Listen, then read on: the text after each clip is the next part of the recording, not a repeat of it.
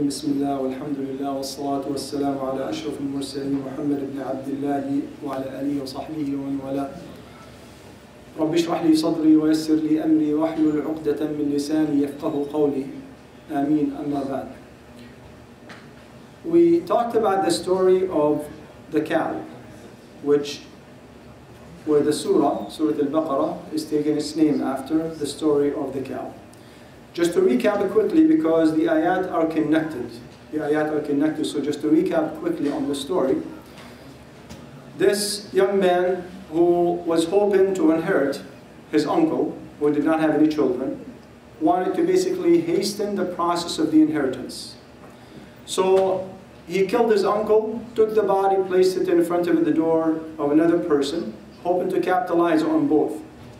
Getting the fidya, the ransom, for somebody else killing a member of your family, God forbid, and then getting the inheritance from his uncle, and then trying to push away any doubts about him that he may have killed his uncle. So an issue aroused out of this, and then the Israelites went to Musa alayhi salam, and they said, we have a problem, a fight is about to break out between the tribes because of the murder of this person.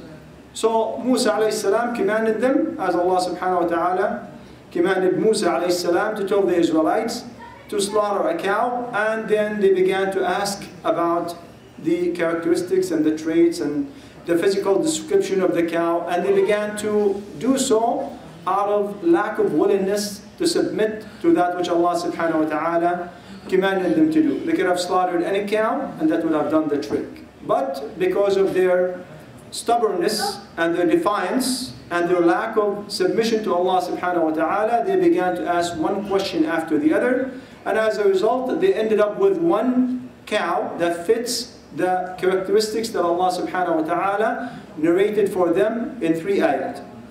And this cow happened to be owned by an orphan who his father left for him, and then as a result he asked for a very steep price. And at the end, they ended up paying the weight of the cow in gold. And this cow, in real market value, was worth only 3 dinars or 3 dirhams. So you can see how when one continues to ask, when the tashri', when the legislation descends, that this is only a way for Allah subhanahu wa ta'ala to tighten the rules and regulations and the sharia over this individual. Now, if you can put yourself in this scenario, they found the cow, they're ready to slaughter it, Musa alayhi salam is among them, there's a huge crowd of people witnessing this. The body of the dead person who has been murdered is lying down. And then they begin to slaughter the cow. They slaughter the cow is now dead. So you have 2 dead bodies, the body of the cow and the body of the individual who was killed. So Allah subhanahu wa ta'ala says, فَقُلْنَا اضْرِبُوهُ بِبَعْضِهَا. Take parts of this cow and strike the deceased with it. And this is from the majesty and the power and the might of Allah subhanahu wa ta'ala, that He is able to transfer His power to bring back and resurrect the dead to another person or to another individual. So here they take part of this cow, a dead body, striking a dead body, the deceased or the person who has been murdered comes back to life. This is all being witnessed by huge crowds of people. The murderer, the culprit, is there. So the person rises and he says, Ibn Akhi qatalani. The son of my brother killed me. And then right back dead. What do you think the reaction of the son of his brother? You think that this is a moment for him to revisit his actions, to repent, to break down crying, to do something to show an act of regret. The immediate denial came. He said, no, I did not do it. I did not do it. Imagine, this is not a person who's been witnessed by a witness who could have mistaken the identity. Could have said, well, maybe it's a lookalike, it was dark at night. No, this is the deceased. By the will of Allah subhanahu wa ta'ala, a miracle is taking place in front of one of the mighty prophets, in front of a huge crowd, and this person is still denying. Not only this person, other people join him. Many from the Israelites join him. And that's why Allah subhanahu wa ta'ala in the following ayah says what? ثم قست قلوبكم من بعد ذلك فهي كالحجارة أو أشد قسوة.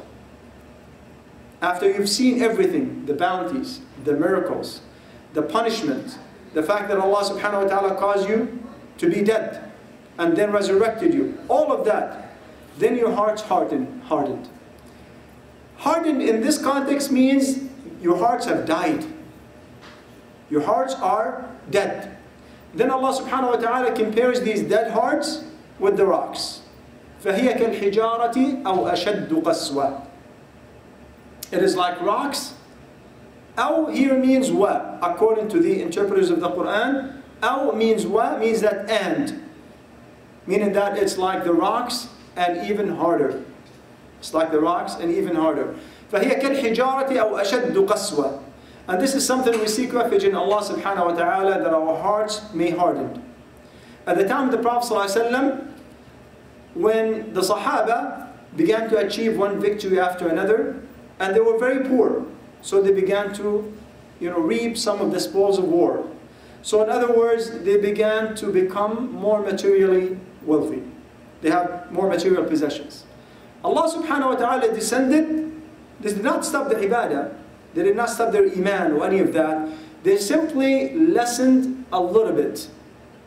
In the Arabic language it's called futur. Means that were not as enthusiastic and as hasty, in the positive sense of the word, of rendering their ibadah to Allah subhanahu wa ta'ala. Allah subhanahu wa ta'ala descended, أَلَمْ يَأْنِ لِلَّذِينَ آمَنُوا أَن تَخْشَعَ قُلُوبُهُمْ أَلَمْ يَأْنِ لِلَّذِينَ آمَنُوا أَن تَخْشَعَ قُلُوبُهُمْ لذكر الله وما نزل من الحق ولا يكونوا كالذين أوتوا الكتاب من قبل فطال عليهم الأمد فقست قلوبهم وكثير منهم فاسقون. Isn't it time for the believers that their hearts achieve khushu'? أن تخشع قلوبهم. Khushu' by definition, it means fear that is accompanied by glorification. It means that you are fearing an entity that is so great, that is so supreme, that's so glorious. Not fearing a beast or fearing danger or any of that, no. Fearing an entity that is so great, the majesty of Allah subhanahu wa ta'ala, upon knowledge. So it's fear, glorification, that is based upon knowledge of Allah subhanahu wa ta'ala. This is the definition of khashya. أَلَمْ يَأْنِ لِلَّذِينَ آمَنُوا أَن تَخْشَعَ قلوبهم, the definition of khushu'. لذكر الله, to the remembrance of Allah subhanahu wa ta'ala, وما نزل من الحق, what has been revealed from the truth, meaning that the Quran. أو وما نزل من الحق, from Allah subhanahu wa ta'ala, which is al-haq, who is al-haq. ولا يكونوا كالذين أوتوا الكتاب, and they do not become like those who were given the prior revelation. فقست قلوبهم. And this is the situation of the Israelites, that their hearts had become so hard that they were dead. And one ayah, Allah subhanahu wa ta'ala says, وَقَالُوا قُلُوبُنَا غُلْفٌ. Ghulf meaning that it's sealed, the guidance is not penetrating. But Allah subhanahu wa ta'ala says, بَلْ لَعَنَهُمُ اللَّهُ بِكُفْرِهِمْ. Allah subhanahu wa ta'ala has cursed them, has expelled them from His mercy because of their disbelief in Allah subhanahu wa ta'ala. Because of their disbelief in their prophets, because of their disbelief in the ayat and the miracles that Allah subhanahu wa ta'ala descended upon them. Therefore Allah subhanahu wa ta'ala says in the following ayah, ثُمَّ قَسَتْ قُلُوبُكُمْ مِنْ بَعْدِ ذَلِكَ فَهِيَ كَالْحِجَارَةِ.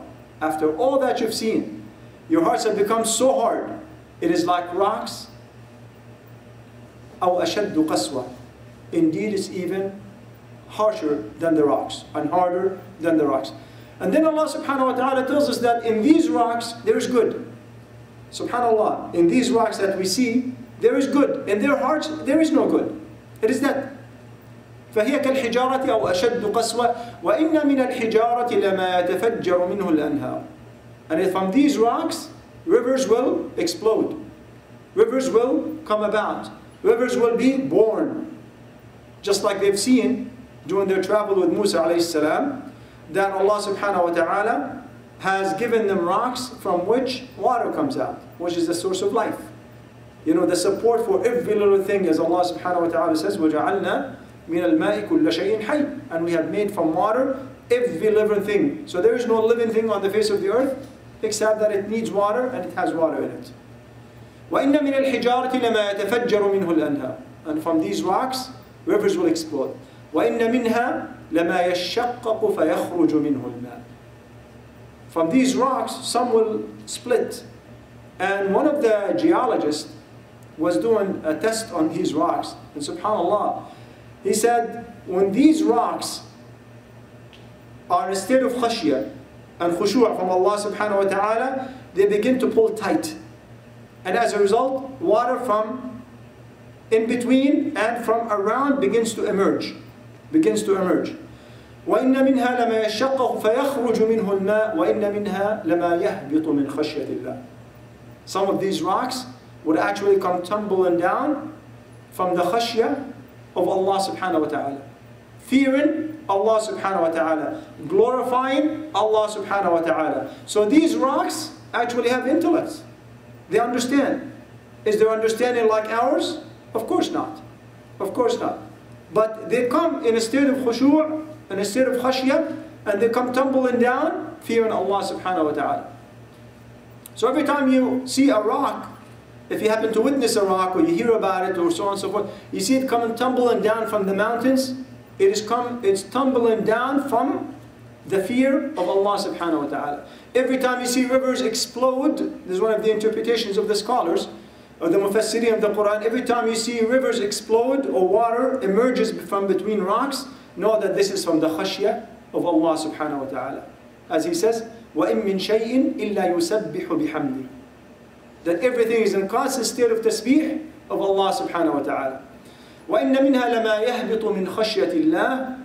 And the khashya means, as we said, fear that is accompanied by glorification of the entity that you fear, and in this case Allah subhanahu wa ta'ala, that is based upon knowledge. And Allah subhanahu wa ta'ala spoke with the mountains when He said, لو أنزلنا هذا القرآن على جبل لرأيته خاشعا متصدعا من خشية الله. Then khashya is fear that is accompanied by glorification that is based upon knowledge. Khashya, it means al-khudu' was-sukun wa-tadallu lillah. Means that one is in a state of humility to Allah subhanahu wa ta'ala, in a state of humility to Allah subhanahu wa ta'ala, and at the same time in a state of submission. As Allah subhanahu wa ta'ala says on Judgment Day, وَخَشَعَتِ الْأَصْوَاتُ لِلرَّحْمَنِ فَلَا تَسْمَعُ إِلَّا هَمْسًا. وَخَشَعَتِ الْأَصْوَاتِ means that all the voices are in a state of humility to Ar-Rahman, to Allah subhanahu wa ta'ala, are in a state of fear of Him, are in a state of submission to Him.